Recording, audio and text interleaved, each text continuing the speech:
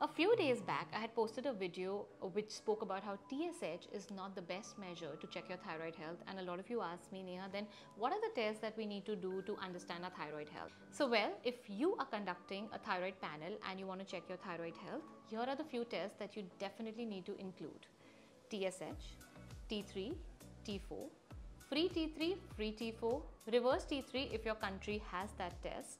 and thyroid peroxidase antibodies and thyroglobulin antibodies. Now I know that these terms may just seem like, oh my god, what does this all mean? Well, you don't need to get into the detail of what it means, because you need to check with a practitioner once your test results are in your hand to understand how your thyroid is working, and your practitioner, your health coach or your functional medicine nutritionist can actually help you understand where is your thyroid imbalance and then help you work on the reversal of your thyroid issues. If you need any help with your thyroid health, or you need to understand what your thyroid tests mean, just comment thyroid below and I'll be happy to help you.